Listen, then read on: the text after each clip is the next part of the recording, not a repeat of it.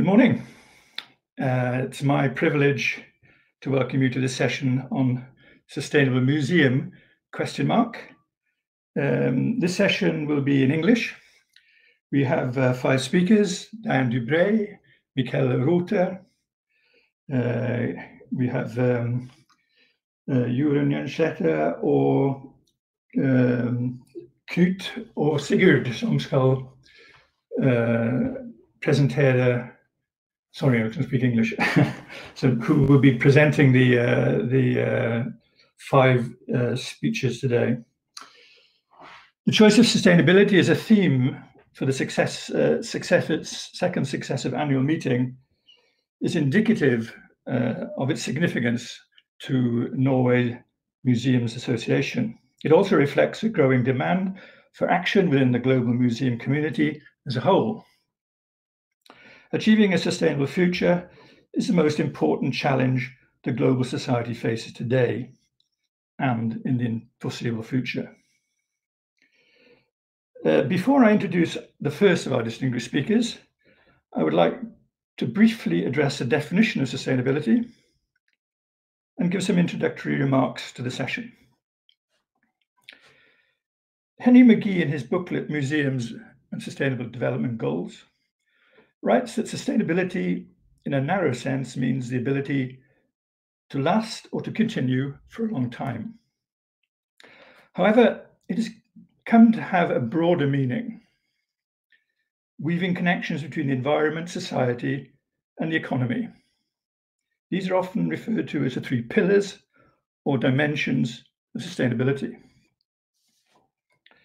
The concept of sustainable development has developed from the Brundtland Commission from 1987, where it was defined as the development that meets the needs of the present without compromising the ability of future generations to meet their own needs.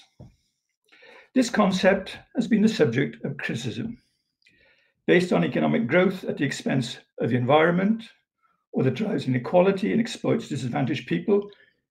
It is not sustainable. The growing use, or maybe misuse, of sustainability too in advertising and political contexts has also drawn criticism and has led to important debates about sustainable futures disappearing down a warren of rabbit holes. The International Council of Museums aims to bypass these rabbit holes by focusing on aligning itself and the actions of its members with attaining the 17 goals of the United Nations 2030 Agenda for Sustainable Development, transforming our world. In 2015, all 193 member states of the United Nations adopted the 2030 Agenda and its 17 goals.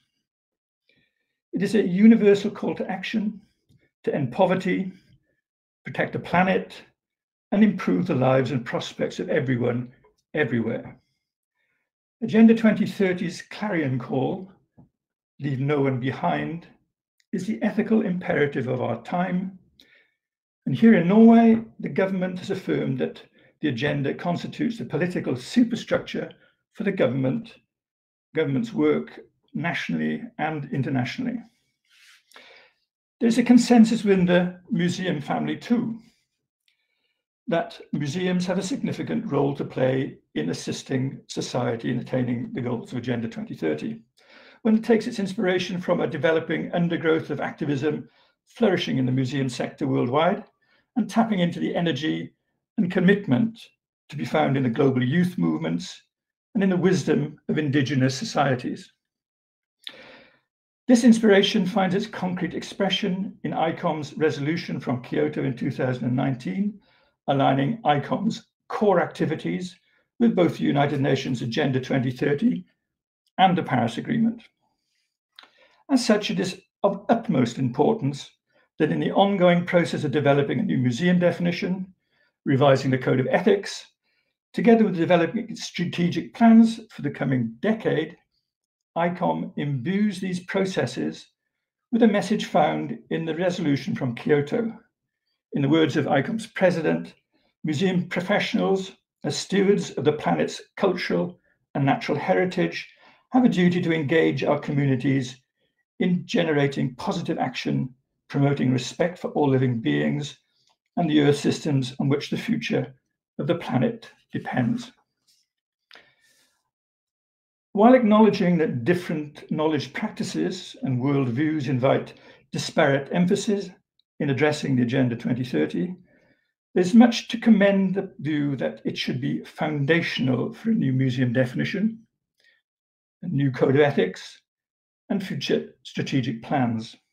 Moreover, the ethical imperative, leave no one behind, found in Agenda 2030, resonates with the museum sector's own ethical commitments based on its stewardship of the global memory, a stewardship founded on trust and widely shared values.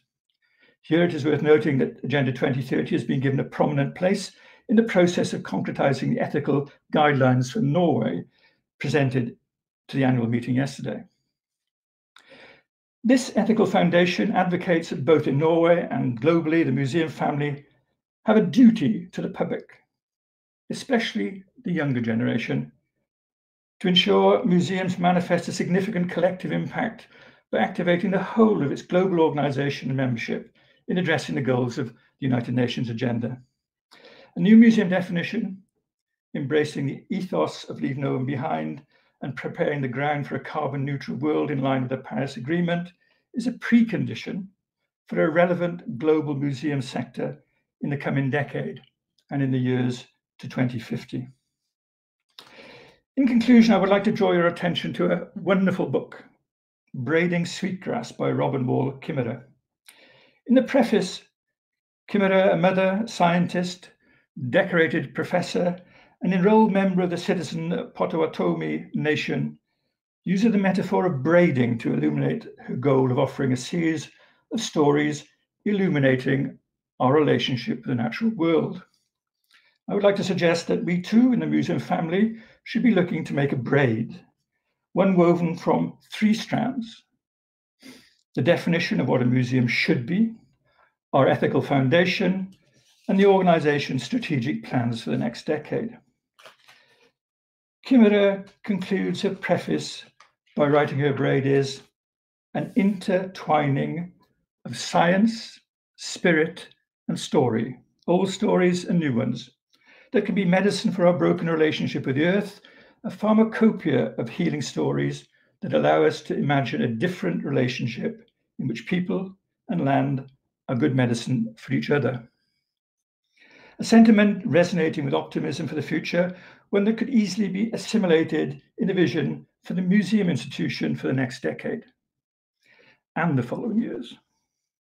In the words of the Kyoto Resolution, to empowering ourselves, our visitors, and our communities through making positive contributions in transforming our world.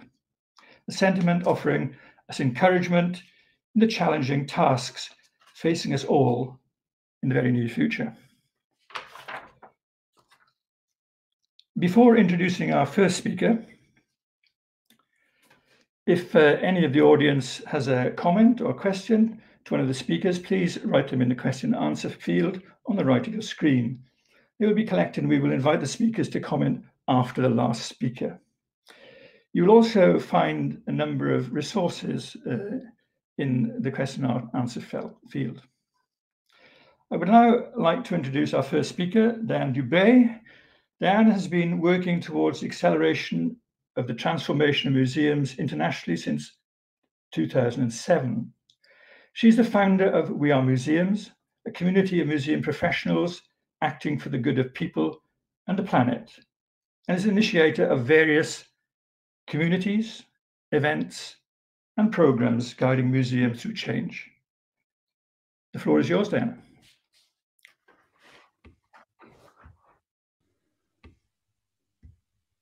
Good morning, everyone.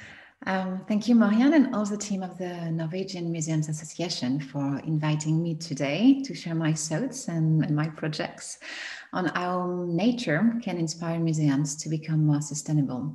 So my name is Diane Drubé. I am the founder of We Are Museums, We are an international community of museum changemakers.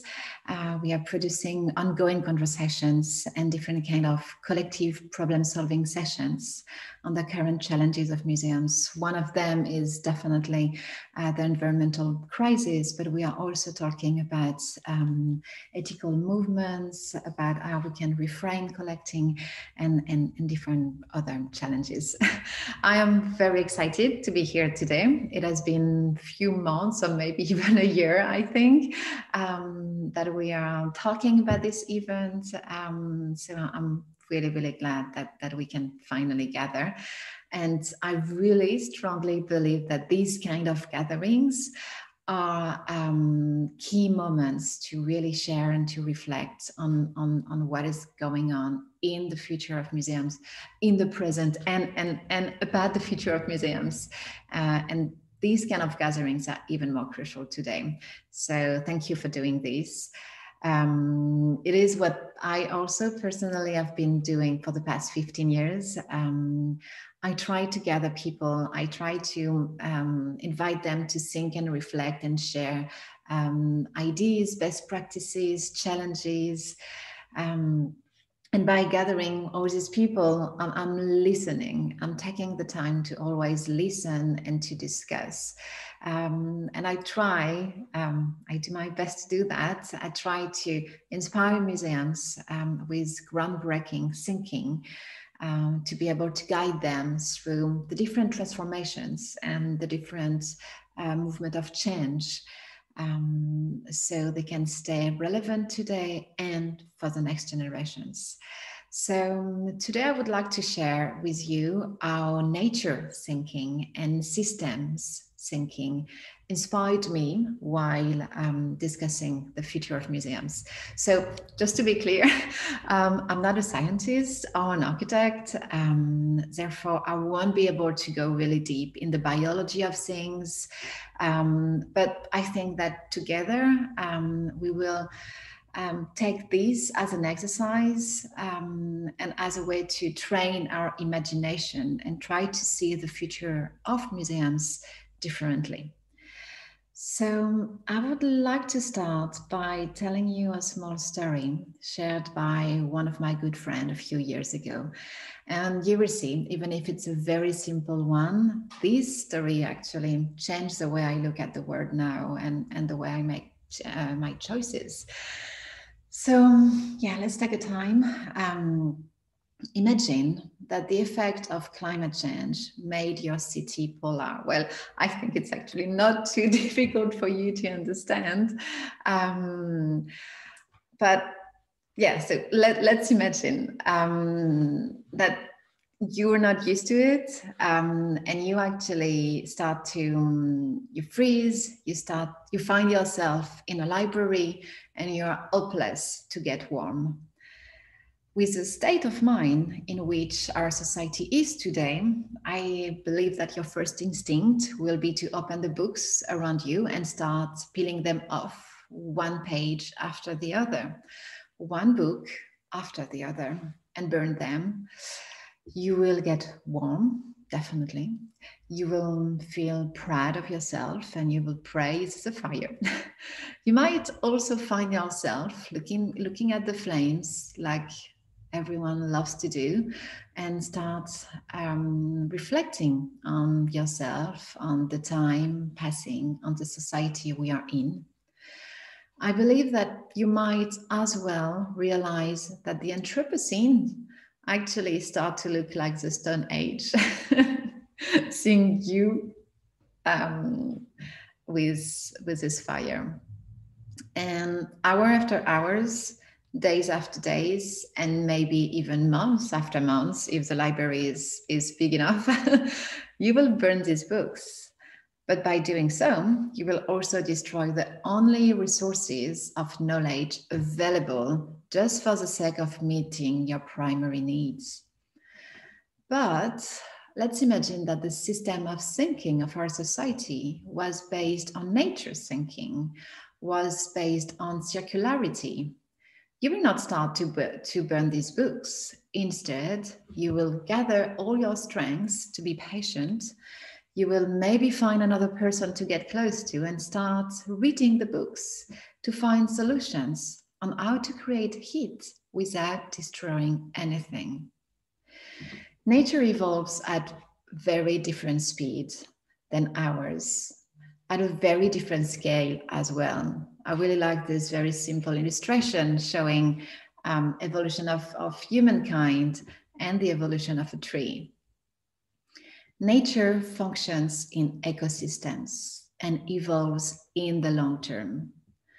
I believe that getting inspired by nature can help us to leverage social and environmental change at a local, individual, and at a systemic level, and to move towards better futures. So, facing more and more crises every year, and yet last year was definitely the proof. I really strongly believe that we should start learning from the most resilient system ever. With its 3.8 billion years of research and development, nature should finally be seen as our main mentor today. Of course, celebrating change, shifting paradigms and perspective, this is not easy and this is not really natural for humans. Change is scary, it's difficult, it's heavy. But if we really want to see the future being better, we need to embrace really deep change, and these type of transformations require really deep felt changes, and this goes beyond what we have seen over the past several decades. What is key today is finally to embrace change as the only constant in life. Different strategies have been put in place, of course, to how to embrace change, how to innovate. We've seen fundings of different kind of innovation. We've seen incubation of new technologies, but with the support for local initiatives to respond to local challenges, I believe that different kind of training to produce or different ways to consume new labels or certificates, community activism, and even global communications to raise awareness on the state of emergency are necessary. So you can see on this slide a quote that I really like and that I feel which is very inspiring from Bayo Akomolafe. The times are urgent, let's slow down.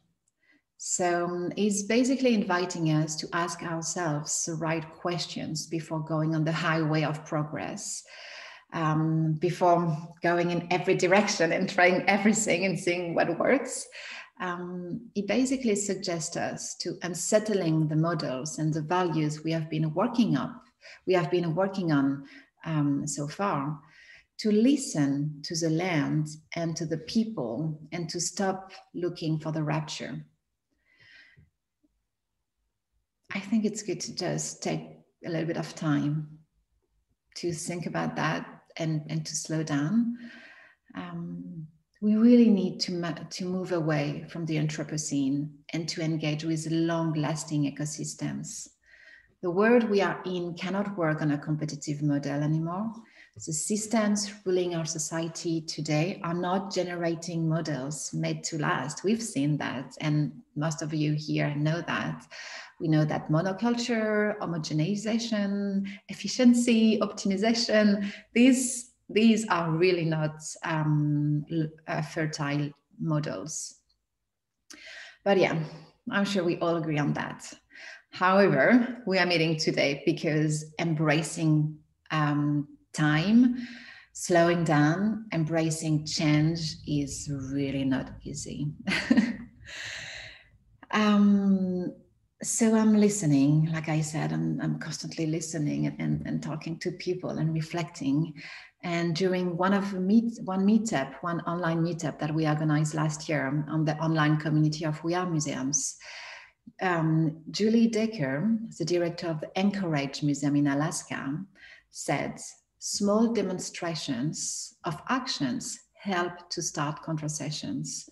And I really like the fact that she doesn't want to change the world. She doesn't want to do something big. She doesn't want to attract all the attention of everyone and also newspaper.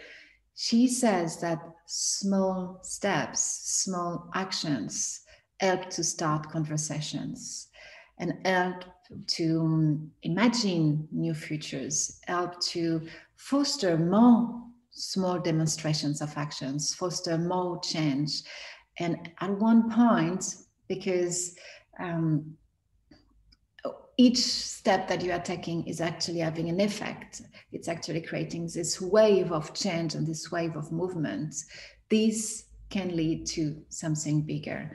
So in this meetup, she basically explained our museum should really not underestimate their transformative power if they want to if they succeed in partnering or supporting the right message. She also underlined that it takes bravery to change systems. And she basically explained like something that happened with her at the Anchorage Museum. So she gave us the example of one exhibition space, which was dedicated to temporary exhibitions. So we know temporary exhibitions are amazing resources, financial resources for museums. But she decided to transform the space into an empty space, fully available to the local communities, so they can organize whatever they want and whatever they need. She said that this was really, really criticized. She had huge conflict with the board of the museum because she basically took away one space, potentially available for sponsors, events, temporary exhibitions. But she stays strong, she's very brave, and she basically explained that valuing the community before the financial benefits is the journey that she wants to take, because she sees that on the long term, this is having more beneficial effect than any money that you can receive on the short term. So from the individual action to systemic change, we believe at We Are Museums that museums have a fundamental role to play by nudging change at a hyper-local levels, as well as inspiring communities to shift behaviors and even lobbying and pressuring policies. A lot to take on, right?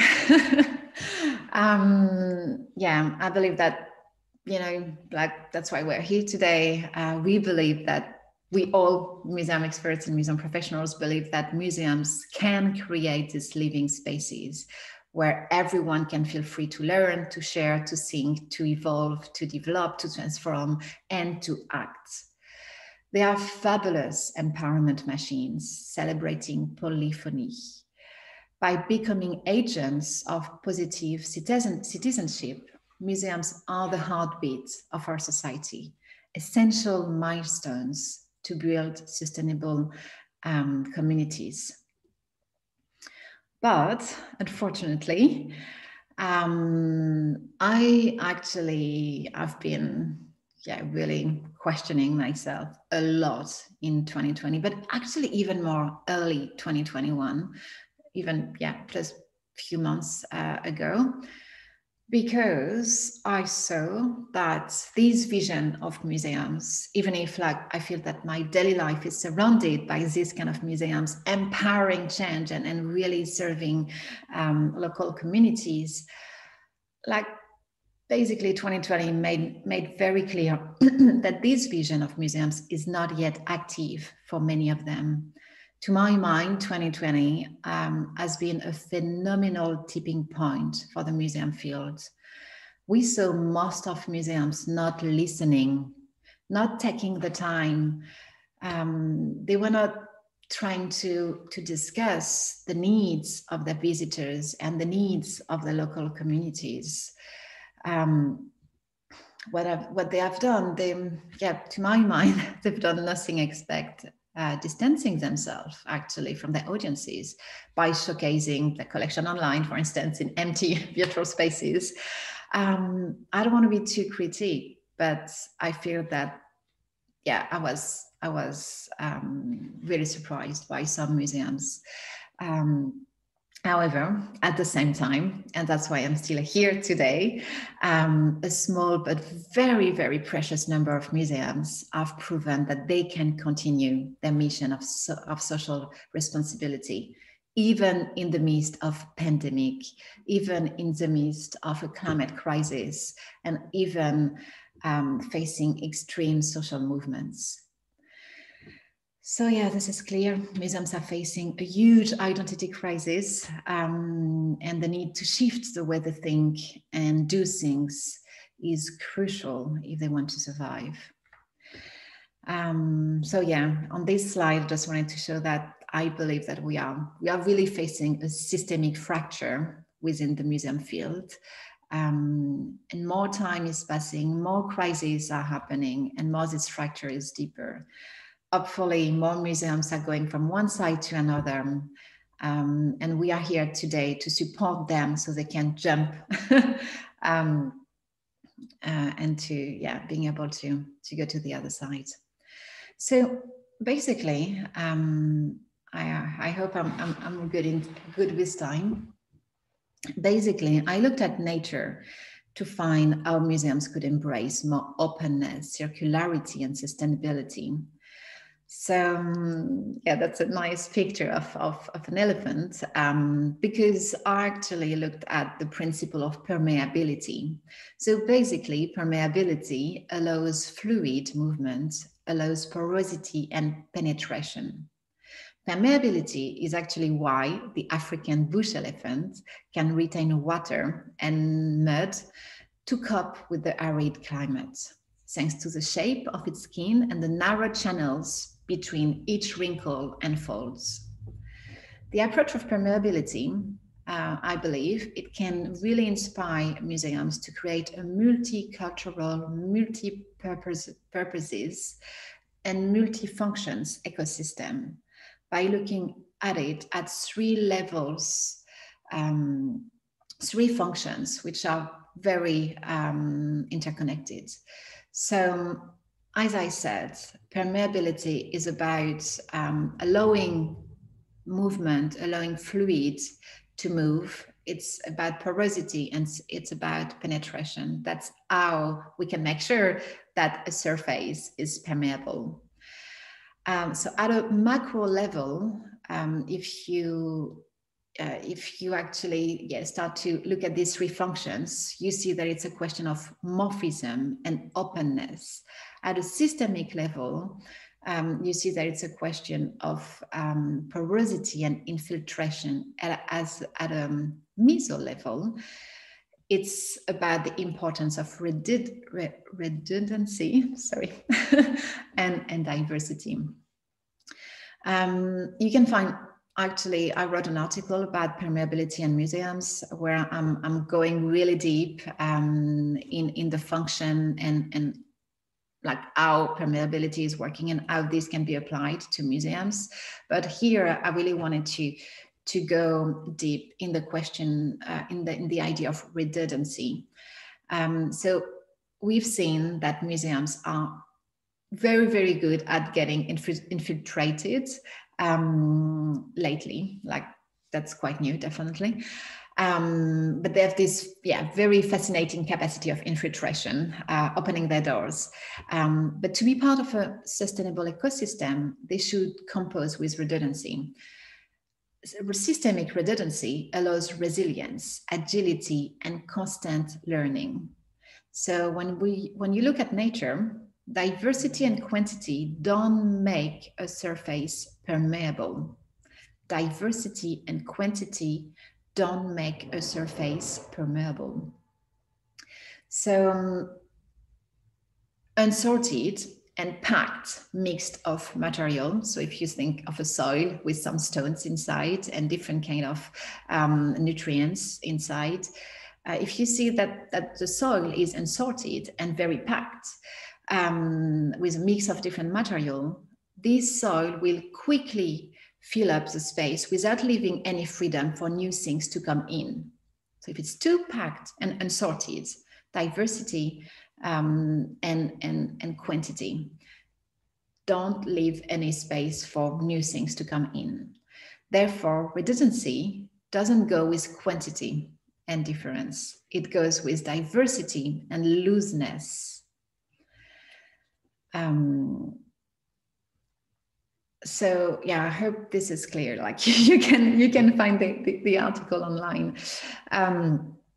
Basically, what I wanted to say that nature thinks in ecosystems first, pondering the interdependency and functionality of each species. You see in this beautiful field of flowers that this is a very healthy ecosystem. A healthy ecosystem includes multiple species that serve similar functions or roles. This redundancy is crucial if you want to support long-term stability of the ecosystem, because we know that natural disturbance can sometimes eliminate entire species, and that's normal. But if you have different species serving similar functions or similar roles, the entire system will be able to survive to change, will be able to survive to this natural disturbance. So I believe that, being able to understand one ecosystem and one biodiversity is all about the capacity to adapt to changing conditions and staying locally attuned while celebrating one's individuality and core feature. But this can't be done in silos, like how the museums are most of the time composed and organized and governed. It can't be done in departments or within sectors. Again, I'm going back to one very inspiring meetup that we had last year on the We Are Museums community, where Julie Birchwalker, director of the Women's Museum in Denmark, she basically explained us that she sees her museum as an organism, but not as an organization. For her, each employee is a cell working on a different project and making things happen.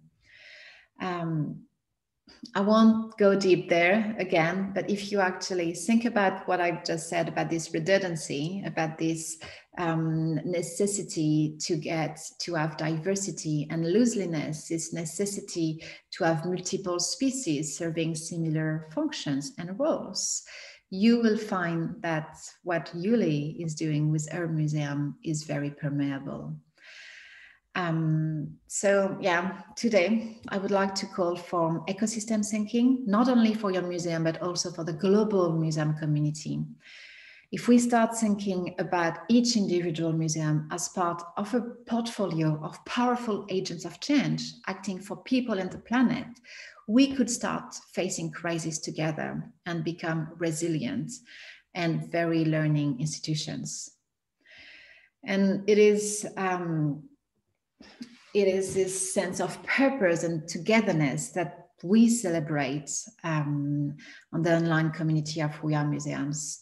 We take the time to welcome and share, and then we find solutions together. But hopefully, at one point, I believe that we will start to see more of these strong collaborations, more of this sense of togetherness between museums, and slowly, but I hope fast enough, we will grow to start this global movement of museums working towards systemic change.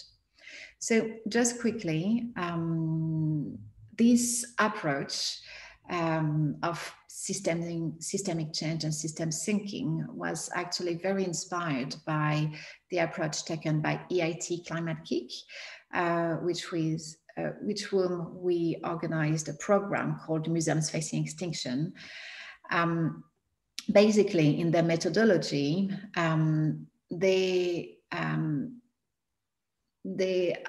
understand.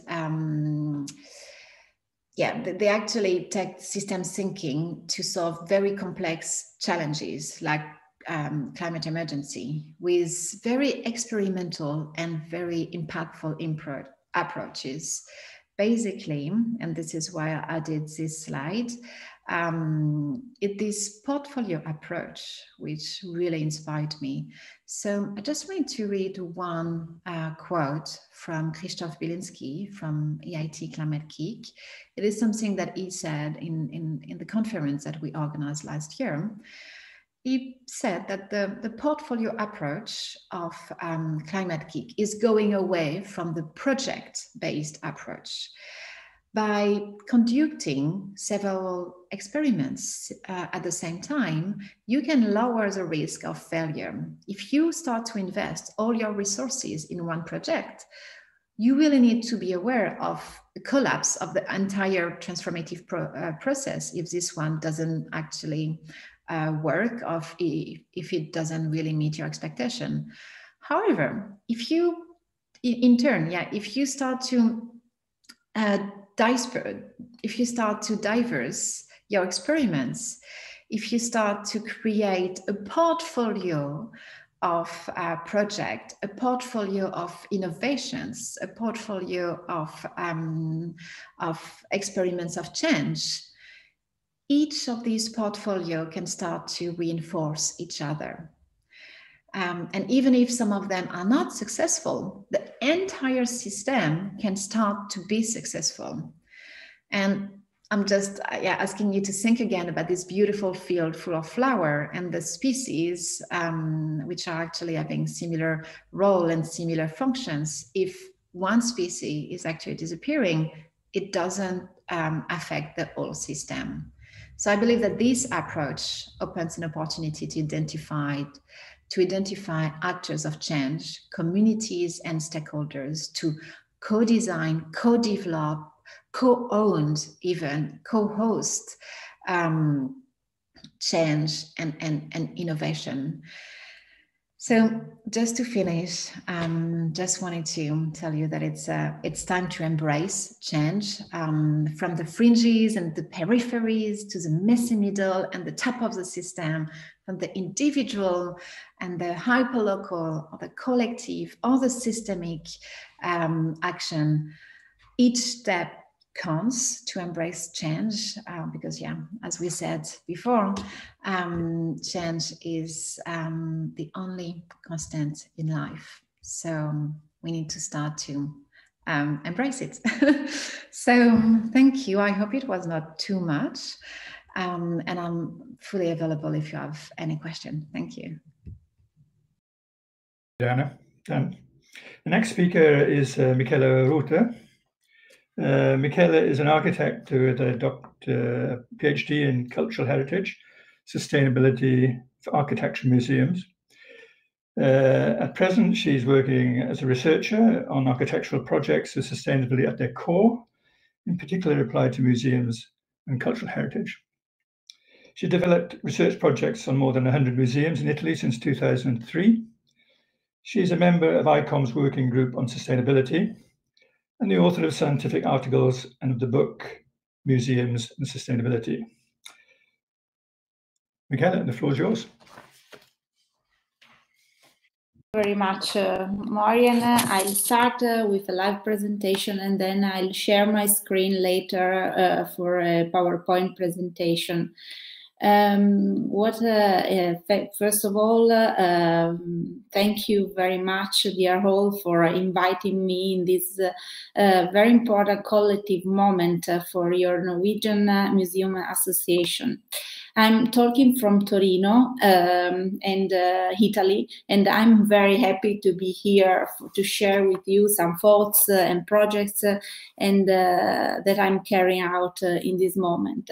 And in my research and projects previously also with the Heritage Department of Politecnico di Torino, I have deepened how museums can become more sustainable and how does it mean, what does it mean, which is their role for people and for the planet, and helping the process developing a series of methodologies and practices. The number of museums dedicated to sustainable development concerning also different aspects is increasing rapidly. And curiously, many museums are still seen by people as static places. We can say sleeping giants, when in fact it's really the opposite. But we all know that there are a lot of things that can be improved and achieved at the level of the single institutions and in terms of systemic change to generate impact. I recall here the icon motto, museums have no borders, and at the international, national, local level. So I think that for a sustainable future, we really need a cooperation also, as Diana said, more than competition. We need a mind shift, and we are all part of an ecosystem participating to improve how culture and museums can become more sustainable. At the same time, we recognize that we need culture to create a path for the change and the transition that we are facing as society nowadays. Agenda 2030, but not only, asks that all the parts of the society and institutions contribute. Now there is no longer any doubt that museums not only have the opportunity, but must deal with sustainable development. And there are many connections between the pillars of sustainability, the SDGs, and the activities of museums. Many cultural actors have promoting culture as a fourth pillar dimension of sustainable development, which is closely, sorry,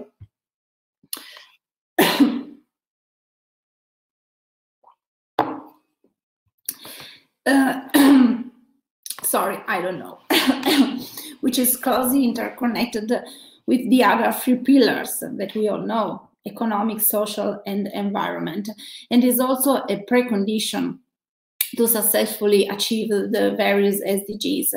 My assumption is that sustainability has to be considered in an assembled or integrated way of topics, considering and balancing the different domains.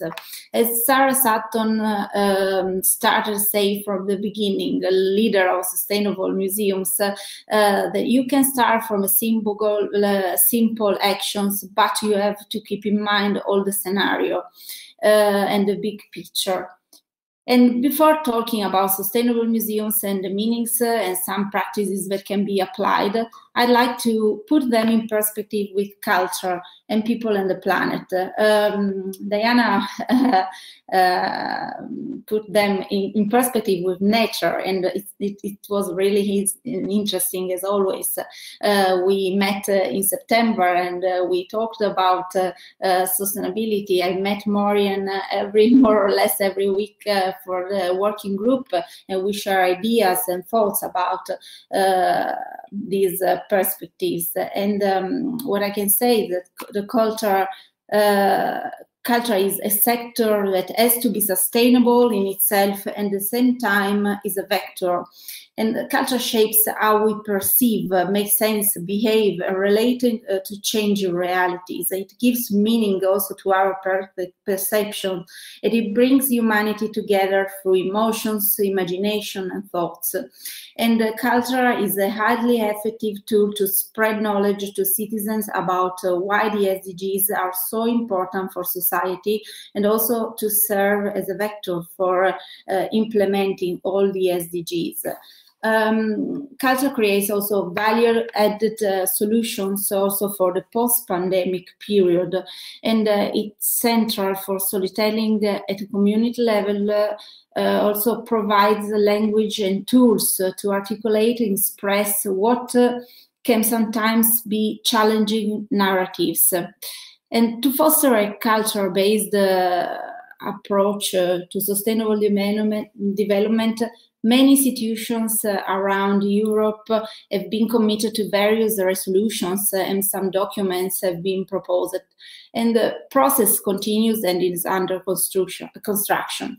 One of the last one is the UNESCO Culture 2030 indicator.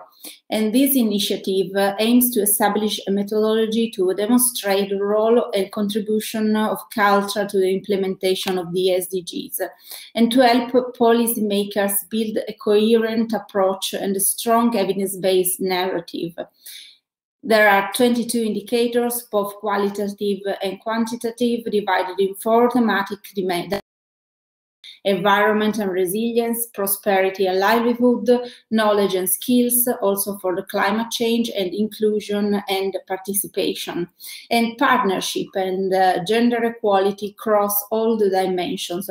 And it's an important document, and it's becoming more popular in different cultural institutions, also in Italy, hoping for an integration with the urban agendas or territorial agendas that are going to be developed throughout Italy. As already mentioned, there's the HICOM resolution number 1 on sustainability, and there are other documents that can be taken as references. For example, the One Health approach, the UNESCO Education for Sustainable Development, the Global Coalition for United for Biodiversity, and many others. And starting from these resolutions and documents, members, ICOM members, and museums professionals are developing some projects, and I'll give some examples about projects that I'm carrying out later. But museums also have the opportunity to deal with the contemporary challenges that we are facing as society, and many are already doing a lot of work in this perspective.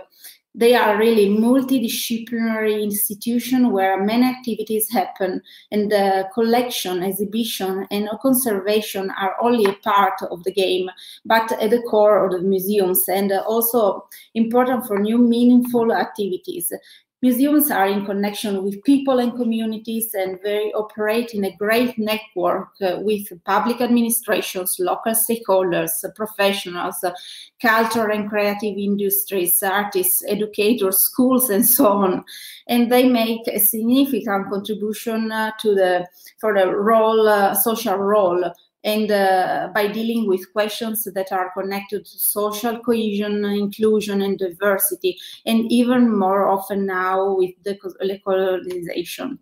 And also they are places for the democratic dialogue.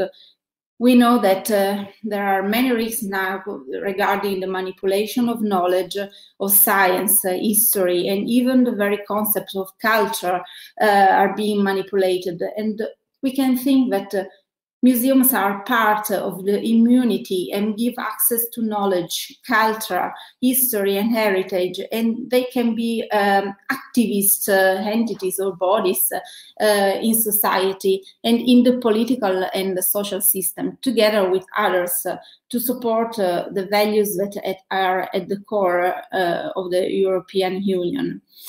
Museums and the cultural sector have the potential to contribute to change, participate as facilitator of dialogue between the different actors to address the issues and propose also solutions to be tested in the different contexts through the lens of art and culture, combining science and digital innovation. And in particular, they can help people to explore desirable futures, empower people to be active and take part in public life, stimulate and help implement real and measurable changes, balancing between top-down approaches and bottom-up points of view, taking into account a plurality of voices around institutions, and also regarding climate change, helping to understand why climate change is so important and how it impacts on our future.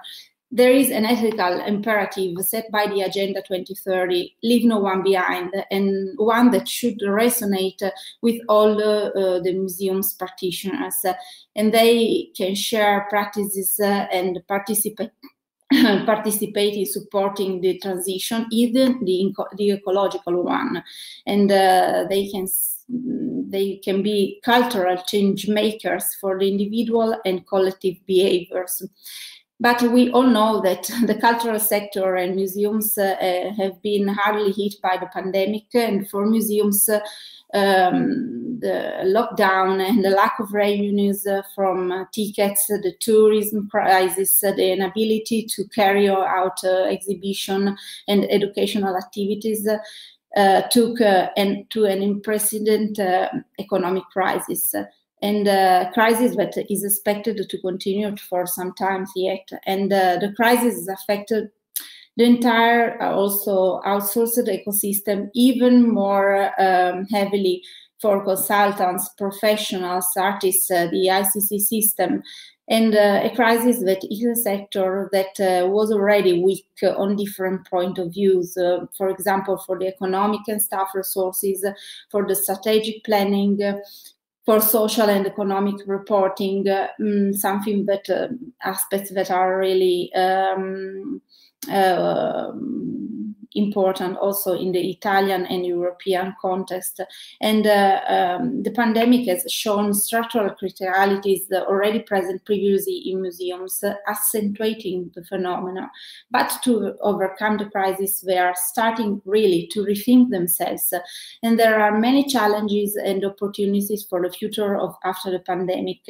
They are testing change in the management and governance with new public-private partnerships and stakeholders. For example, there are many museums that they are really rethinking how to work with the industries or the stakeholders that they finance the activities, such as, for example, the Museum of Children in Milano, who start a project for sustainable development education together with the firm, the agency that support financially all the activities, which is a key player in Italy for sustainability. So just not receiving money, but promoting, elaborating activities together to involve or engage also the stakeholders in an active way. Another example I'd like to share with you is a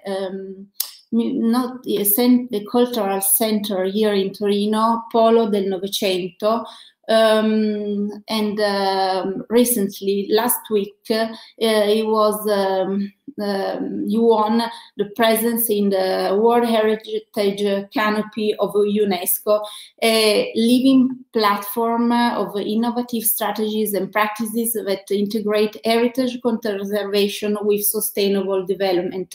And now on this UNESCO platform, there are only 11 projects around the world, and this one, this central cultural center in Torino, is one of the 11, and he won because it's an inclusive for the motivation regard the inclusive and multifunctional cultural center in downtown Torino. And is a foundation and cultural center dedicated to historical, social, and economic and cultural research of the 20th century. And the center contains a museum, a library, cinema, performing arts, spaces, and archives. And the center was born out of a private-public partnership between 3 major partners and 22 smaller institutions.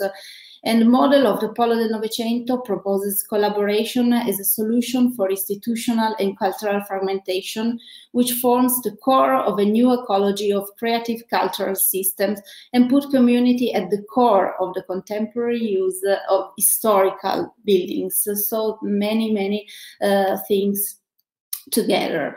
And we hope also to see a change from blockbuster exhibitions to activities for the communities. A strong presence also on strong digital presence, and we have seen an increasing presence during the first lockdown, and new digital languages are under construction in this very moment. And they are also thinking both on-site online activities with different ways and objectives. Museums really should incorporate sustainability into internal, external practices and education programming, and at the same time empower themselves, visitors and communities through making positive contribution for the SDGs. And they can contribute to many targets, starting also from the goal 11, make cities and human settlement inclusive, safe, accessible, resilient, and sustainable. I share with you some slides now. Here.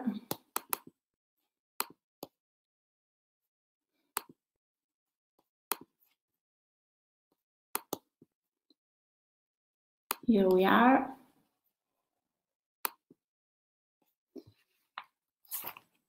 Because when we speak about sustainability in museums, we need to hold together many aspects and many activities can be carried out. And sustainability has to be faced, considering the 4 pillars, and it's really a multi-scenario approach. Even if we have the official framework of resolutions and tools that I mentioned before, like Agenda, UNESCO 2030, and there are these are most of all general documents at the systemic level for the administration, but it's necessary to elaborate tools, guidelines and documents declined for the different typology and for museums to be applied. And this is what I've done with the book that Morien mentioned, Museum and Sustainability, that aims to increase the awareness and professional tools in this context, orienting technical skills in relation to the many activities and providing support for directors, staff, practitioners, for sustainable or green management, we can say for the operational and maintenance, and in case of retrofitting, to start really a path towards sustainability. And there are also a lot of examples on how the theory can be applied. And there are many topics and related to governance and management, the building and the energy efficiency, the areas and facilities, with a reference to comfort and well-being for the occupants, and also topics related to collection and the exhibitions, the connection with the audience and people and local communities, and the connection with the territory, the urban landscape, and the widespread cultural and natural heritage. And in general, the previously mentioned the new social role and responsibility. We have seen and explained, and we all agree that sustainability does not mean only to improve the energy efficiency and to reduce the consumption or the use of resources and materials, even if they are key points for the environment, but it involves a change of paradigm in many integrated issues. I do just a few examples regarding concerning governance, the building, and the idea of the extended museums. For governance, and management to start a path. It's a matter of organizing a sustainable management or that balance the different aspects of sustainability, or we can say green management for the current operation and maintenance, and in case of projects of improvement, retrofitting, to suggest a range of possible approaches in connection with communities and the territory. And it's necessary to explicit commitment written in the mission of the museum. And I want to highlight the importance to set goals and targets with a strategic planning, with economic and human resources dedicated to specific activities. And really important, starting also from audit, service, and analysis of recurrent situations to set real priorities and even underline the critical points that have also to be reported in an annual sustainability annual report. A practice that very few museums are doing at the moment, but strategic to set improvements and inform also the community and the stakeholders. We have to consider a circular economic approach, or maybe better, a regenerative economic approach, where for the economic model, the main measure of success cannot be exponential increase of health of new things, or even new expansions of buildings or blockbuster exhibitions. We must seek circular path to develop with communities. And on this subject, we need more guidelines and protocols, and we can work together for improvement. I know that we are museums, Diana, are doing a lot on this subject. I'm writing now an article, and I've started to map the Italian museums involved in circular economy, and maybe we can discuss and do a job together to propose some guidelines together. It's a way to share experience and best practices around this topic.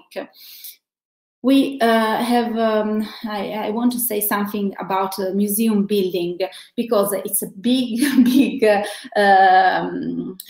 under, and we have many topics related to accessibility, safe and security, and the main topic post-carbon building. But we know that many museums, most of all in Italy and in Europe, are in ancient buildings. So there are strategic activities and projects that can be set and analyzed before the intervention. Not all the installations and systems can be put in these ancient buildings. So it's really important, starting from analysis of the status quo. For example, we have developed this green facility building for the knowledge of the building and the energy system and areas to measure the performance of the building and the system, and to start projects of retrofitting.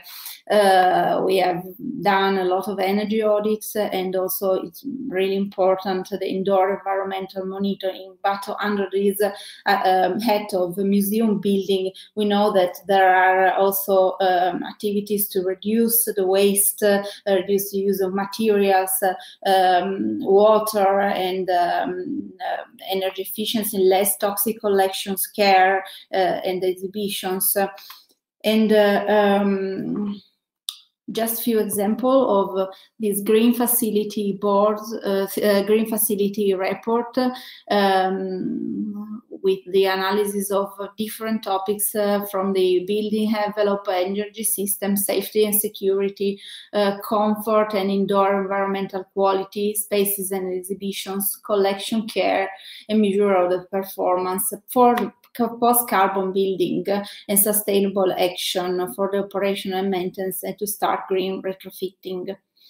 These are examples of the boards inside the green facility report of the museum here in Italy, with graphs, maps, drawings, and text to underline critical points and priorities. really important also the activities of the indoor environmental monitoring. Never underestimate this activity, because we know also that we have to enlarge, we have the opportunity to enlarge the parameters for temperature and humidity to decrease the use of energy for the building, for the system. So it's a way to become more sustainable and energy efficient. It's another topic that I want to underline is related to the area, the spaces of the museum and the indoor environmental quality for people. Because it's a topic, this one of the indoor environmental quality, not only for the collection, but also for the people, the audience, the staff. And in this last very period, it's even more important than before for the question of safety and to create healthier and safer spaces. And to the classic parameters, such as comfort, air quality, temperature, humidity, lighting, or sound, there are others that increase the well-being of the. So there are other aspects that have been integrated, such as the well-being, including mental well-being or nutrition and movement for the people. More attention is given also to the concept of biophilia and the connection with natural environment. And we see really a transition from a sustainability approach mainly oriented to the building and its environment, energy efficiency, to one that focuses on people and their well-being. And we need to also to consider new trends, new uses of spaces, such as museums that gives spaces for schooling or for art therapy, or a museum in Bergamo, a city really hit by the loss of the pandemic, that started to create activities with the communities for art therapy and for the well-being for this post-pandemic stress. And I've put here another example related to the extended museums. Here again we have many topics in connection with sustainable criteria for the outdoor spaces, but also education and outdoor learning, or museums that are involved with the protection and valorization of natural and cultural landscape. And it's also important here to understand the borders of the area under the influence of the museums, and put in connection with people and the communities for participation and activism. They can be active also for projects to improve biodiversity or mitigation and adaptation to climate change with the natural-based solutions project. And they participate in urban regeneration and local sustainable development policies, or in projects with green mobility, and to create partnership and network. I put here some examples, not of scientific museums, so that it's easier to think sustainable can be applied better for scientific museums. But here there's an ancient building, La Venaria Reale in Torino, who started this year a new green program through exhibition, gardens, and the installation. So there are the people are taken also to visit the installations. And everything is developed, the idea to give examples of sustainability and green activities, also with concert, exhibitions, and conferences. And another example is Castello di Rivoli for contemporary art in Torino. And starting from today, it's becoming a COVID vaccination center in the space of the exhibitions. I put here some images. And here another Musei Palazzo Reale, where with an exhibition of street art dedicated to SDGs, and there are walls around Torino with the SDGs, with pictures and art about SDGs, and an exhibition in the ancient building of the Musei di Palazzo Reale to create a connection about these topics and to spread the message of the SDGs. Just to conclude with a project that is going on in Italy, and it's really a convergence of many practices and systemic innovation. It's a research, leading partner is Museum of Science in Trento, with partners ICOM Italy and Association of National Museums, Scientific Museums. I'm just 1 minute to say that this project is a winner of the call for researcher for the implementation of the National Strategy for Sustainable Development, and the project intends to create a space for discussion, exchange of practices and research with different outcomes on sustainable development between museums, and we have created a network of 30 museums, more or less, working together on a survey with master classes, with laboratories of discussion on different topics, to create a network that can be developed over the years, and with different targets in mind. But the last important target is to create also systemic partnerships and alliances at the national and local level for the participation also in policy making strategies. I'll give you tomorrow in my presentation. There are more info also related to this museum, integrated museum research project, and I think that I can stop here. Maybe we can say something more in the last part in the questions. So thank you very much. Bye now. Thank you, Michela. And our next speaker is Jorunn Jernsletten. Jorunn grew up in 1970s in a politically engaged family, and the fight for Sami rights was at its most intense. The demonstrations against the building of the hydroelectric plant in Alta as a peak. She was educated both from a Sami handicraft school in Sweden and from the University of Tromsø, where she completed her doctoral thesis in religious studies on the relationship between the Sami people and the homeland.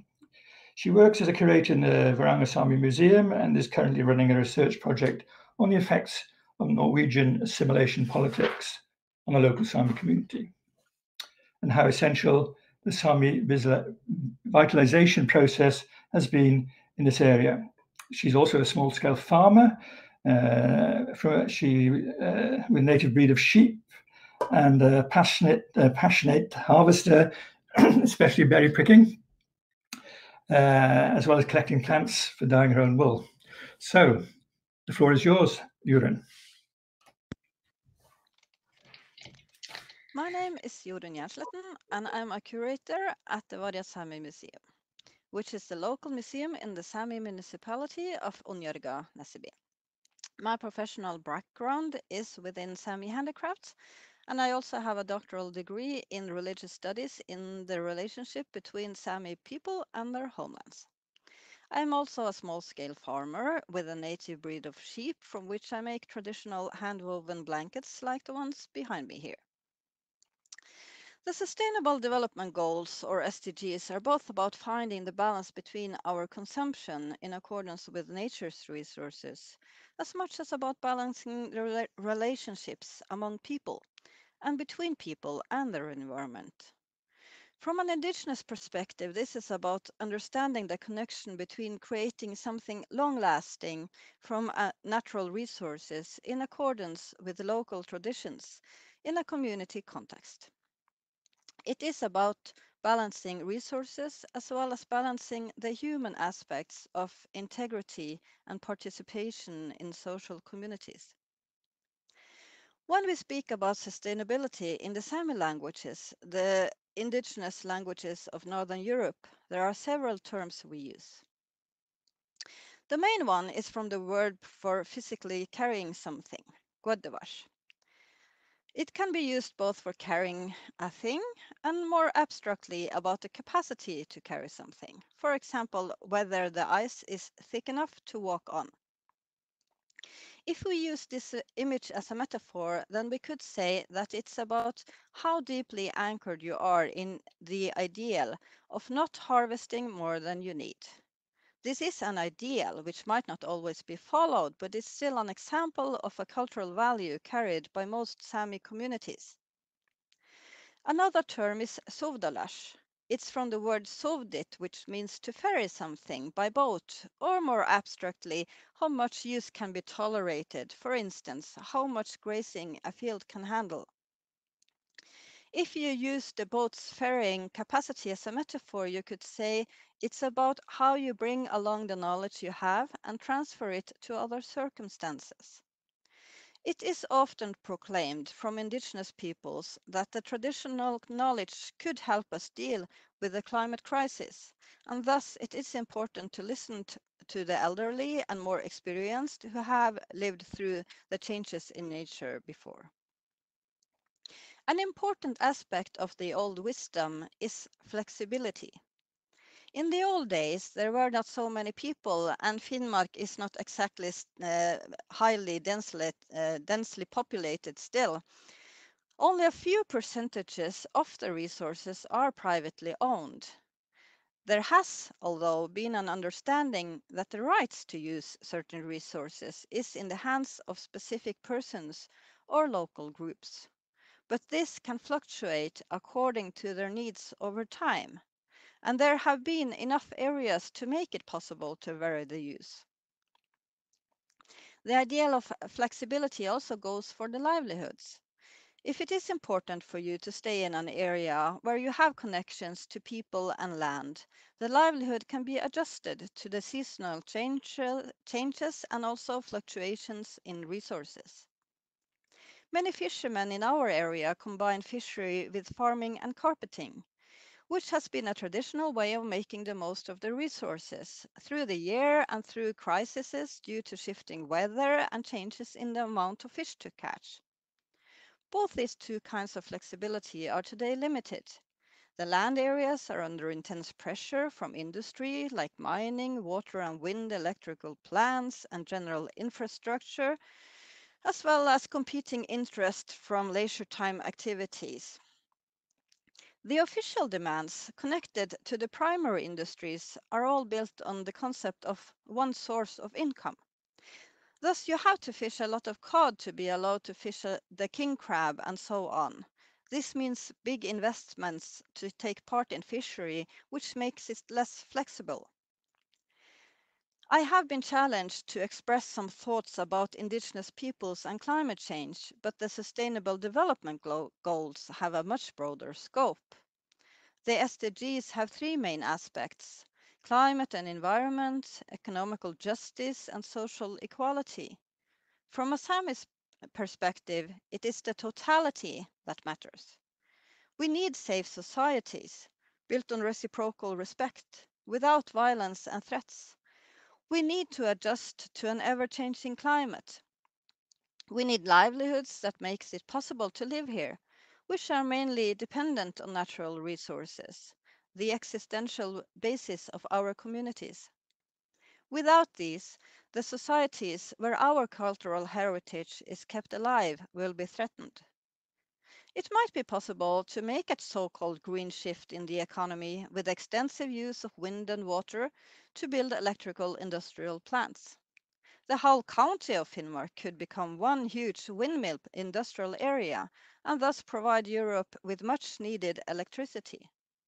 But that would mean a total destruction of the environment. Such a scenario would not only disrupt the natural biodiversity, it would disrupt the basis for telling about who we are, we who live here, and the people before us who have been living here for thousands of years. The cultural aspect is not so clearly uttered in the SDGs, and in some ways it might be possible to consider that Sami livelihoods could be sacrificed for the benefits of the society as a whole. But in the same way that natural diversity is essential for the future environment, then the cultural diversity is essential for future societies. It does not matter whether we have saved Europe's energy crisis if it means sacrificing the natural basis for our Sami culture. It's our cultural heritage which is at stake. Our heritage should be carried on to future generations. And our heritage consists of nature, livelihoods, and social communities closely intertwined. It's all about cultural sustainability. So the sustainability is about much more than the climate. It's about how to create a better future together. For indigenous peoples, this is about how to maintain what is good in our traditions and at the same time take part in the development. Language, handicrafts, livelihoods, local knowledge, values, but maybe most importantly, the pure fact that we can still exist as a people in the future. That our children and grandchildren can experience the environment with our knowledge as a starting point. When the local children already in kindergarten take part in traditional ways of trapping the grouse, this delicious bird, it will shape their view of their surroundings. It teaches them to be attentive towards their environment. To be a good trapper, you have to know the habits of the grouse, where it likes to eat and when. The children are learning a way to harvest natural resources, which has a local and cultural foundation. Who knows what this knowledge will be worth in 30 years' time?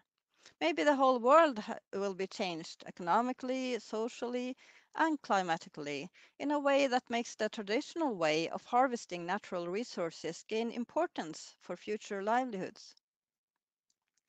We have lived through severe crises before. When the German forces were driven by the Russians to flee eastern Finnmark in the fall of 1944, they burnt all buildings that hadn't already been destroyed. In Nesseby, most of the population avoided deportation. They fled to their alternative housing in the mountains, the turf huts used periodically for fishing, hunting, and harvesting. And they came down to the settlements as soon as the Germans had left.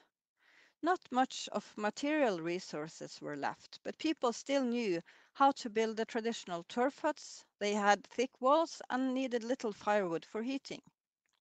Some had on purpose sunk their boats and dug down their fishing nets so the Germans wouldn't destroy them. Trapping was important as most hunting guns had been handed in.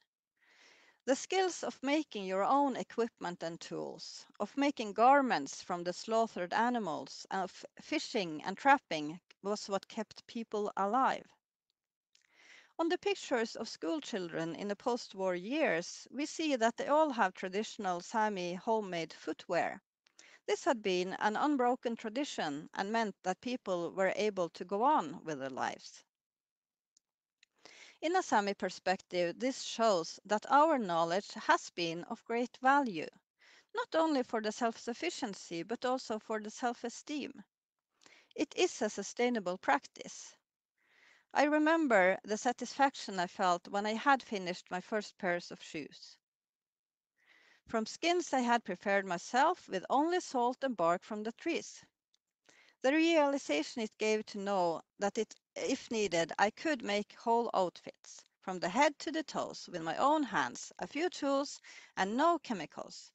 This made me appreciate the efforts of my ancestors and understand how people could have been living in our harsh climate for thousands of years.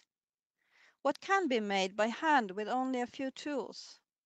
This intangible knowledge includes many terminologies, words that will become obsolete if we don't continue practicing these skills. From 1851 until 1963, the official politics in Norway towards the indigenous Sami population was focused on assimilation. This was built on the social Darwinistic idea that the Sami had no culture of value for the future and were unable to develop into a civilized society. Thus, the goal was to help us learn Norwegian language and customs. This was done by prohibiting teaching in the Sami language, as well as law enforcements like the Property Act of 1902, which states that land should only be owned by those who speak Norwegian on a daily basis. This was connected to the construction of Norway as an independent state. The negative impact of the Norwegianization is seen today in that many Sami turn their back on their heritage and try to hide it to be perceived as Norwegians. Their Sami heritage was something they were taught to be ashamed of. It was of no value. This is a global problem for most indigenous peoples, the low self-esteem, the lack of self-respect, which is internalized due to the many experiences with disrespect from authorities that make you feel inferior and worthless. Many indigenous societies struggle with a negative pattern of violence and abuse. For many, this is connected to the lack of opportunities to make a livelihood, which is often connected to the loss of land areas and resources they once could rely on. This means that the traditional knowledge of how to live off the resources is no longer useful.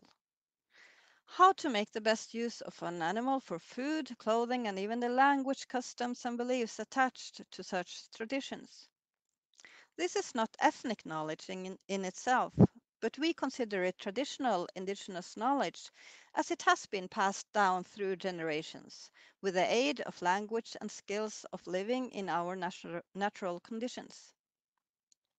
It is thus valuable to us as a proof that it is a kind of knowledge worth keeping alive. The colonial schooling system didn't teach the children these important survival skills. Today the situation is nearly the opposite. After over a century of prohibition, where the Sami language was not to be used in public and all elements of Sami culture and knowledge were considered of lesser value than the Norwegian, the slow process of building the self-respect began. Since the 1970s, there has been a struggle to make room for the ways of teaching, for the ways of knowledge that have an origin in the Sami self-subsistence communities. Knowledge that made it possible to live good lives with our language and culture. So we feel the great responsibility to maintain all of that knowledge. Luckily, since the dark age of Norwegianization gave way to the acknowledgement of Sami rights to maintain our culture and way of life, we have gradually begun to build our own institutions and to change the view in the teaching about what kind of knowledge is important for the future. We now have people working in kindergartens and schools who are able to pass on parts of our cultural heritage to future generations. As this is a National Museum Conference, I would like to end my presentation with sharing some thoughts on cultural sustainability from my workplace at the Varanger Museum. Currently, we are partners in a research project on harvesting practices in coastal Sami regions. In our case, the focus is on berry picking, especially the most sought after, the cloudberries. Why should a museum engage in such topics, you might ask? Well, the berry picking is one of the ways in which local people engage with their environment. It takes them to familiar places. It reminds them of past incidents. It brings them back to the campfire site they used for the coffee break last year and the previous years with their now deceased parents. It keeps their attention to the landscapes and how they are changing. In the post-war years, cloudberry picking was an important source of income. These days, it's more of a leisure activity, but nonetheless, it keeps the knowledge fresh for future use. Maybe the next generations will have more of their income from harvesting, who knows? The local knowledge connected to these activities are important to carry on, as well as the values conveyed by them. For instance, the concept that only the elderly should harvest the marshes closest to the settlements, and younger people who are fit to walk should go to the marshes further on. Who is an elderly will of course fluctuate in time, and thus the rights to resources are not tied to individuals, but to general concepts of distribution. When we have visitors at the museum, we present our stories that convey our values. Often they include meetings with the underground people who can be helpful or harmful according to your own actions. Our main exhibition is a tribute to the way people since the last ice age have lived their lives based on the abundant resources. They didn't only survive. They made ornaments and artistic expressions thousands of years ago, a sign of creativity. As a Sami museum, we are trying to balance the needs of the local community with the wishes of the tourists. Cultural sustainability is our goal. To manage the cultural heritage, both material and intangible, in a way that ensures that it can be of use and pleasure for future generations. This involves taking care that it is not overexposed to commercialization, with the risk of important cultural values deteriorating. We are part of a living society in constant change. For some people, especially those severely affected by the Norwegianization, we can act like a seed bank, where they can come and water their damaged roots. For most locals, their roots are quite strong and intact, but we still want to represent a connection to their past and a resource for building a better future. The cultural sustainability is part of the social sustainability, which we try to maintain by being inclusive, making people feel belonging, and taking part in social contexts. Besides being a local museum, we also function as a cultural arena for the municipality. We have yearly exhibitions where the children proudly show what they have made in school and kindergarten to their families, and we arrange celebrations and markets where people who ordinarily don't visit museums feel at home. We think the museum's role as a common meeting ground is of great value. The children feel at home in the playroom, and the parents and grandparents can enjoy their coffee and waffles. To have sustainable local communities, it is essential that we all can meet and feel that we have something in common.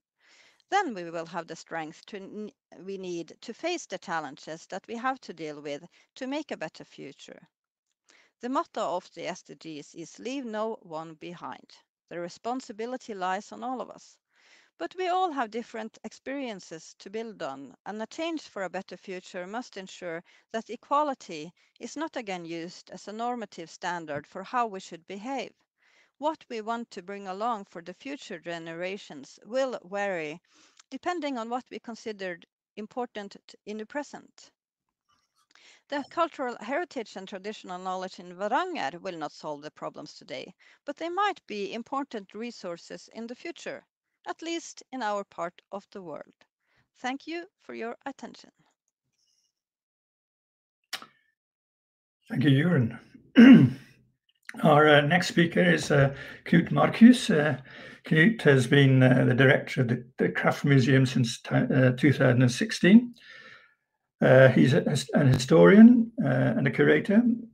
He's previously been a cultural director, journalist, project manager for county municipal plans, and worked at various museums. He's published a number of non-fiction books. He was a member of the Norwegian working group on sustainability in the ICOM Museum Ethic Guidelines. The floor is yours.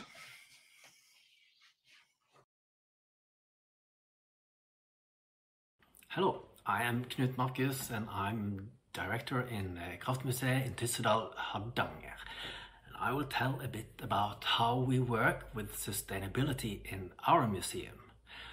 Dealing with hydropower As a main theme, Kraftmuseet has a natural position in working with climate issues and sustainability. It's easy to think that we are on the green side, in a way, working with this very positive energy solution, hydropower, and representing the good guys, in a way. Well, that's a trap, of course, and it's a trap that we in the museum always have to be aware of. As a museum, we of course don't represent a hydropower movement or the hydropower industry. We deal with this theme in a hopefully professional manner. And of course, hydropower is not without problems. It's a renewable energy, but it has its cost for the nature, but also for people in different ways. The hydropower history in Norway is a story about a continuous negotiation or battle between preserving the nature and utilize the nature, saving and destroying. It's one of the big battles in Norway, really. Well, now some glimpses of our daily life, the environmental part of it. We are 18 persons working in the museum, and we have learned long ago that waste should be thrown in the bin, and in the right bin. The paper here, the glass there. We know that we should not have more heating than necessary in our offices, and that we should eat up our food. This is standard habits, but we have to do more than that. It's different views among us on how we should handle the climate crisis, and also how urgent the crisis is. We are a lively bunch. It's a colorful bunch, also politically, and it's room for discussion. But some decisions have been made on higher levels, with the ICOM resolution in Kyoto as the most concrete document. The resolution number 1 on sustainability and the implementation of Agenda 2030. And I guess Morien has already talked about that. It says that all museums have a role to play in shaping and creating a sustainable future. And this the ICOM members have agreed on. And it's a call for action. The Kyoto conference was in 2019, and we in the museum, Kraftmuseet, took notice of it, and we started a process to follow up the resolution. Our museum was not a miljøfyrtårn. We didn't have a environmental certification like that, and it would be a natural choice to get a certification like miljøfyrtårn. But we decided to take a different path and make our own system. This is often a good thing. You can get a stronger ownership in the organization and even more enthusiasm that way. So we organized a working group and involved the whole staff in a process that resulted in this Miljøguide, our environmental guidelines. It is not a philosophical document. It's most of all a very everyday document with specific rules on how to behave in our organization. Turn off the computer after work, reduce paper printing, local food in the cafe, reduce plane travels, use proper cups and glasses, not those you throw away after you have used them. A lot of this is routines that are easy to introduce in the museum when you first have said that this is how it has to be. Some of the themes takes a bit time to implement, like energy conserving in big buildings and big projects. The guidelines also has this important part about how we have to strengthen our focus on sustainability and climate issues in our educational programs and exhibitions, and to be more critical in general. This, of course, also corresponds with the ICOM resolution, saying that museums, as trusted sources of knowledge, are invaluable resources for engaging communities to create a sustainable future for all. As the guide says, we have chosen an environmental ambassador, and she, Gro, has the daily follow-up of the guide as a daily routine. And she shares this extra responsibility with Verneombudet, our safety ombud. It is also a sentence here saying that Miljøguiden is going to be a theme on our meeting for the whole organization once a month. But we are not happy with that. It was too rare. So now it's one of the fixed themes in our weekly meeting that is mandatory for all in the museum. This is Monday morning, and first it's hello and good morning. Then it's the HMS, the health and safety thing. And then the word goes to the environmental ambassador. So once a week, the guidelines are on the agenda.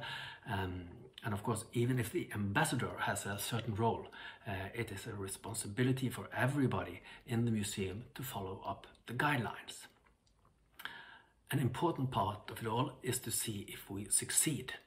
So when the year is over, the ambassador is responsible for making a good report about how we have worked regarding the guidelines. The one for 2020 was the first one.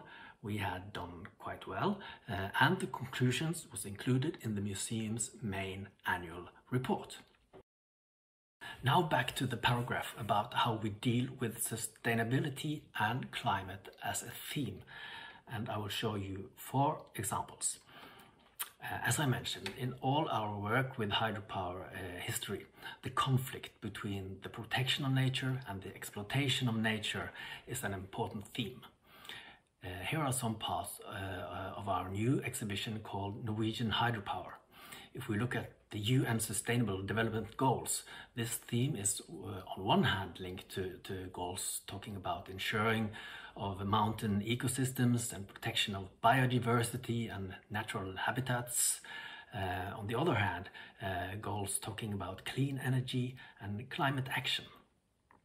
And here is Kraftlandet, a new digital platform Kraftmuseet has developed together with Skogmuseet, the Norwegian Forest Museum, and NVE, the Norwegian Water Resources and Energy Directorate. In the first episode, Kraftlandet, it's a very new thing. It's just a few months since we published it for the audience. And in the first episode about glaciers, we look at how these ice wanderers can teach us a lot about global warming. They are very useful climate indicators. And now we are working with an episode about wind energy, a highly debated theme in Norway the last years, as you know. So this is very exciting to work with, very challenging and very meaningful.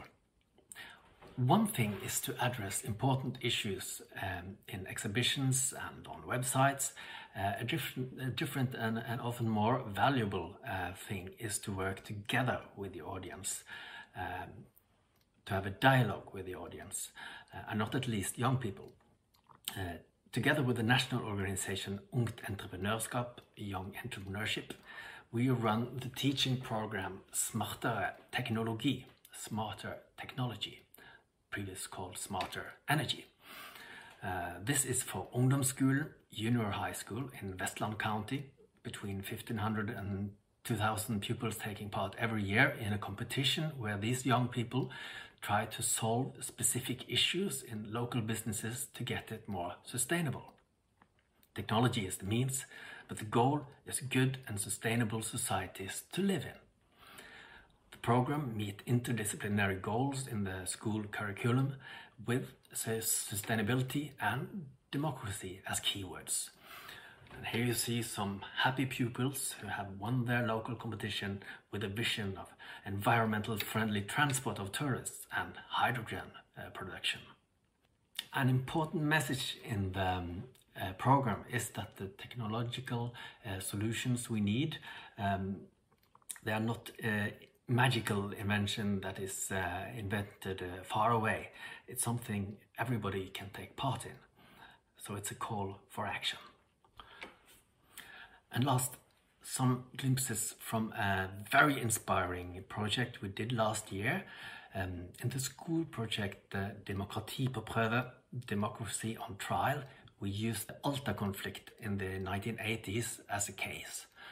This is, I guess, the main reference case when it comes to environmental conflict in Norway, and it has also an aspect of indigenous people rights, where the Sami fought against the planned hydropower plant in the Alta Canyon, together with many others. In our school project for ungdomsskolen, 14-15-year-old kids, we used the digital exhibition The Battle of Alta as a resort and moved the conflict in time. So now it was the Battle of Alta 2020. Through a role play, the pupils got acquainted with the various perspectives in the conflict and looked at how they, as young people, could influence, take part, make a difference. We talked about how civil disobedience, civil ulydighet, is an important part of democracy. We talked about how democracy works and how it also often fails. And it was easy to transfer the mechanisms and actions we played with in the Alta situation to the pupils' lives here and now, to all our lives. The project lasted for 3 weeks, several school classes every day. It was brilliant weeks. It was in the spirit of the ICOM resolution, I would say.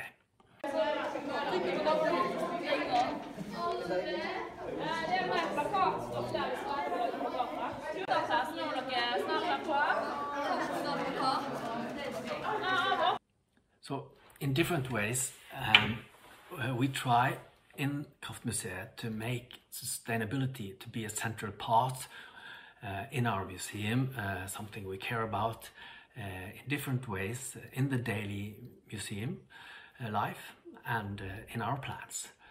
We have not made revolutionary changes. We are not fantastic. That's not why I talk about it here.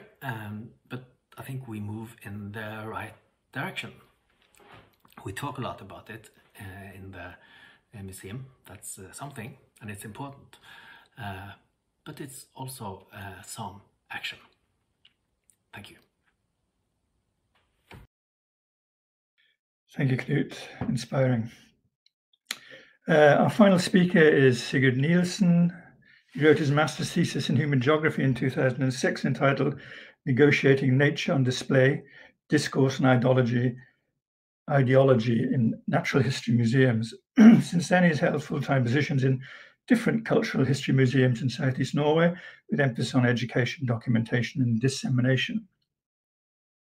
Today, he's employed as a senior curator at the ANNO Museum in Glomdalsmuseet, with an emphasis on documentation, dissemination, and research related to cultural diversity and intangible heritage.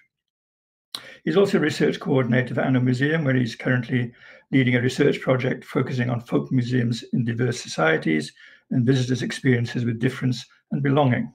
Sigurd defended his PhD thesis at the Department of Geography, NTNU, in 2019. It was entitled Developing Global Awareness Among Young Students, Study of Students' Experiences with the exhibition A World at Stake. In the presentation, Sigurd will expand on some of the findings from this work. The floor is yours, Sigurd. First, I would like to thank the organizers of the conference for inviting me to this session. I am especially delighted because I am allowed to speak both as a museum practitioner and geographer about some of the topics that engages me the most, which concerns how museums can be more attentive to critical issues like poverty and injustices. And parallel to this, I am concerned with how museums see their responsibilities in a larger globalized world. I believe that museums, just like any other institution or individual, are deeply embedded in highly globalized world through internet, migration, international trade, and consumption of media. So we all operate in a local environment, but we are not isolated from the larger world. And because we are global and local at the same time, we have a moral obligation as institutions to care for the bigger picture in our daily work. But this is not necessarily easy or straightforward.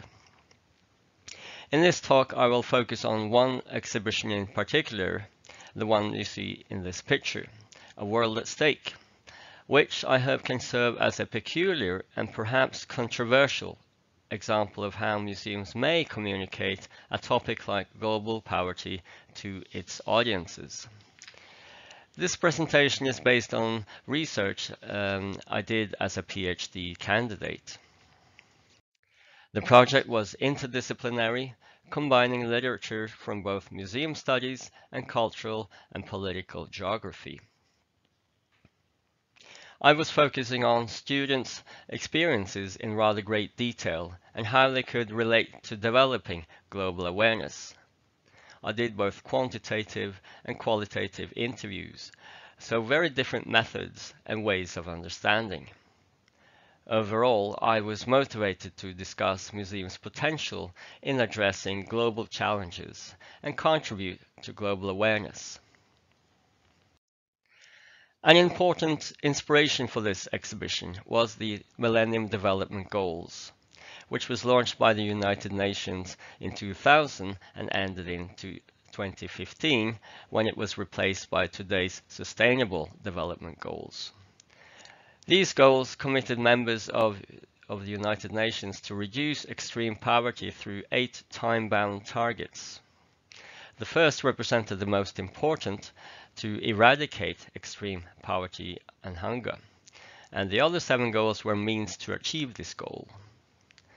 For countries in the global north, like Norway, this was primarily a campaign to raise awareness on the issue of global poverty. For low-income countries in the global south, where most of the extreme poverty takes place, the goals was a monitoring system with no less than 64 indicators. With statistics reported annually from each country, it was possible to monitor the progress. As you know, extreme poverty is still a challenge in many parts of the world, but the proportion of the world's population living in extreme poverty is declining. These goals were criticized for reducing countries in the global south to problem areas, and for not addressing enough responsibility to its wealthier counterpart, the global north, such as Norway. And to some extent, this critique has been addressed in the current Sustainable Development Goals, putting even more emphasis on countries like ours.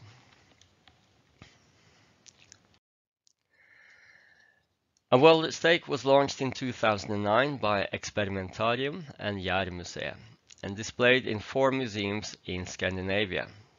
It was experienced by over 15,000 school and leisure time visits.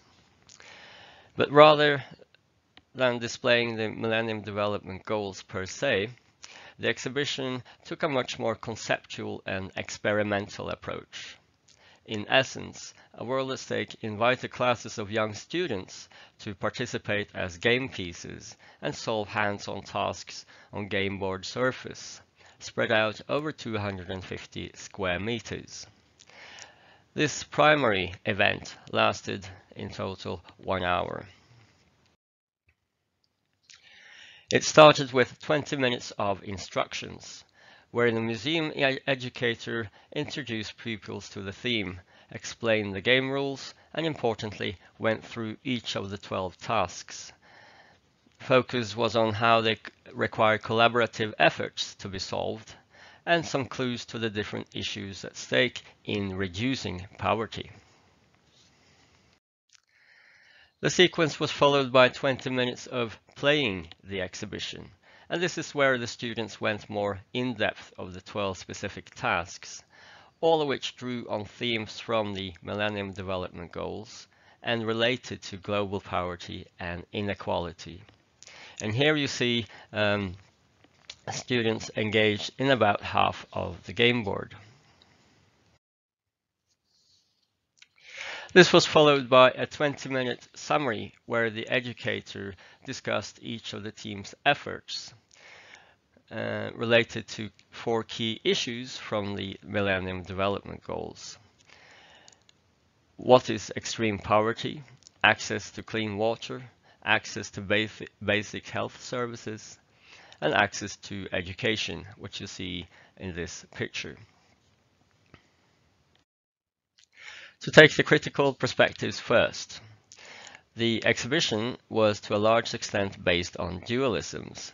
It was the rich and fortunate countries versus the poor and unfortunate countries, and nothing in between. If you were fortunate, you would end up in a rich country, and if you were unfortunate, you would end up in a poor country, as if people are only joyful in rich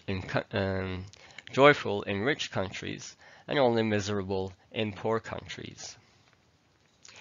So there was a generalized approach to poverty, where Africa is illustrated by crisis and a lack of resources. And me and the co-author Jørgen Klein elaborate on these issues in the book's chapter. And this is the sort of critique which is very potent when looking at the exhibition's photographs and texts from a distance. But I think the effects of an exhibition like this needs to consider the engagement of its visitors.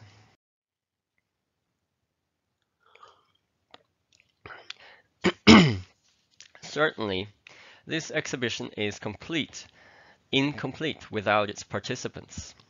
It was designed to be played and designed to be experienced as an intense, time-limited event, making children and young students an integral part of the content. And this opens up looking at how meaning is negotiated through, for example, the dimensions of affects and emotions. In my conversations with some of the children participating, I asked them to describe what they had experienced and whether they perceived it as play or learning. They describe a state of play characterized by focus and constant activity. They are facing challenges, taking on tasks, returning to the dice, and then hurling themselves to the next challenge, mobilizing new skills and efforts. The intensity is maintained by time limits, but also through their own drive to explore more of the exhibition and more of what is not yet known. The way we did it at the museum gets you more involved. You sort of sense that you get more engaged in the theme as opposed to sitting in front of a desk. You put yourself in the situation of the game instead of sitting at the desk and where everything is dropped down on your head. If you're sitting and reading, you might be losing focus and don't get everything, but when you have to do something, you don't lose focus that easily. It is easier to learn. Part of this engagement is due to children's sense of being caught up in an amusing setting, but they also saw its relevance to the real world. My conversation shows that many were perfectly able to differ between playing for having fun, just to score points, and playing in terms of learning, and the fact that the exhibition gave some key ideas into alleviating poverty in the real world. And what is really important to grasp is how the exhibition mobilized our imaginations about poor people in other parts of the world. They worked as a driving element in the exhibition, but in many cases, the participants found themselves cast in temporary situations as the poor or as the rich. Sarah, who had experiences with migration herself, said, "I have experienced a lot. I have seen what happens to people in the world, but I didn't know they were so... I never had to find food from the garbage bin. I could never imagine anyone had to do that. So then I realized how inequality plays out for some people." And this points to a concept of imaginative geographies, which really is about how we all construct ideas about people in other parts of the world. These ideas are based on often fragments from media, films, images, and stories to make up repertoires, which are in part real and in part constructions. Some of them are true, some of them are not true. But we use these repertoires to interpret new experiences and change old repertoires. On one side, this shows how a world at stake makes us negotiate our ideas about, for example, poverty and poor people. On the other side, I think participation in a world at stake was not so much about taking part in the exhibition as it was made by the museum, as it was about performing and co-producing. And I think the really powerful effects was through the experiences that students made themselves, through observing oneself, members of your own team, and other classmates. And how does this relate to global awareness? Global awareness is a concept that is related to similar terms like citizenship and cosmopolitanism, and is connected to huge amounts of literature within the social sciences and humanities. But not many discusses global awareness and museums.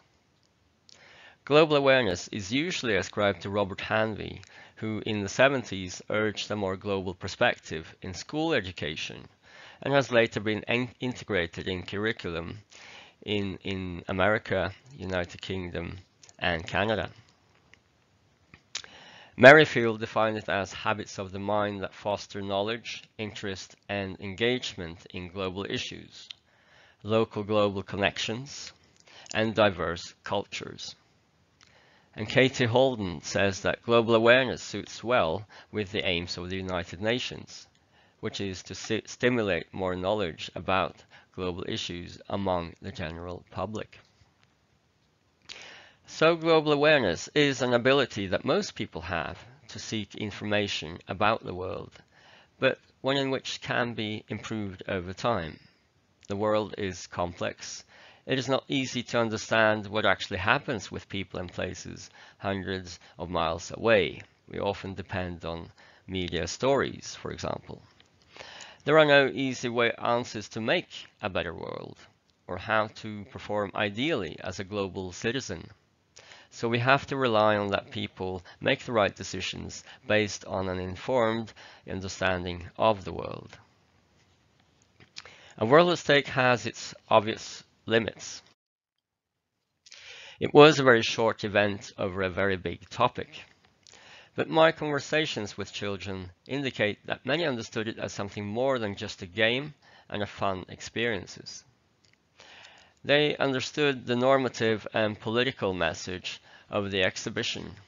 The world is at stake, and how can we improve conditions for the global populations? This experience triggered students' affects and emotions, and students co-produced this experience significantly. They negotiated the exhibition content in relation to their own lives, including preconceived ideas about the world.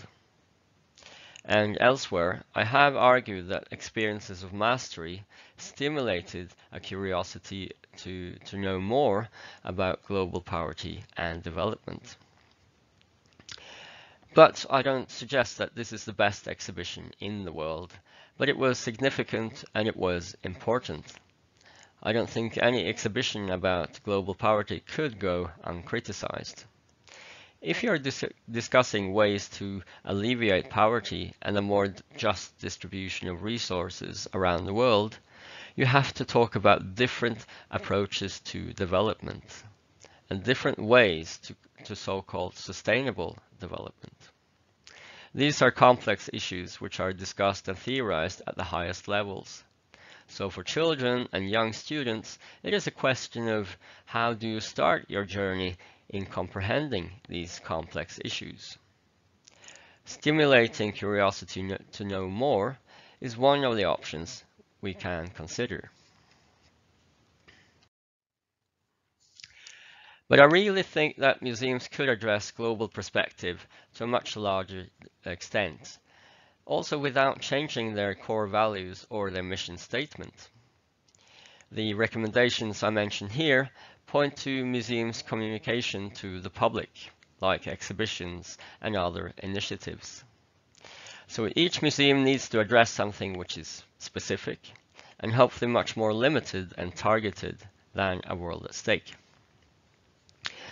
I think we need to recognize audiences' prior knowledge towards global perspectives. In the case of children and young students, they are in the process of getting to know the world and finding their place in it. But we have to take into account that they already have ideas about the larger world and a sense of global awareness to a certain extent. These ideas may seem simplistic, and it can be tempting to play the educated adult and provide fixed solutions to what the world needs. But the world is in constant change. It is complex, and it's easy to get overwhelmed by all the trouble. And every young adult is relying on making up their own mind at some point about what the world is and what it needs. So one approach would be to stimulate especially young students' abilities to seek more information and the curiosity to understand the world, enhancing their global awareness, so to speak. The last two recommendations points to how the world has never been completely local. Global trade, resource exploitation, and cultural exchange are a part of every nation's history. And historical development in Norway has never been confined to the borders of our territory. So most museums can use their current collections and exhibitions to highlight some of the historical relations across countries and territories, and draw parallels to, for example, the Sustainable Development Goals and the challenges that Norway and the world share today. Peasant society was depending and adjusting to weather and climate 200 years ago. And how are peasants in our local communities today adjusting to a changing climate? In the case of poverty, which is one of the core issues of the sustainable development, on the time of Napoleon, 80% of the world population was poor, including people in Norway. So, can we use this local history of poverty in Norway to start a discussion for how to alleviate poverty in other parts of the world today? Thank you.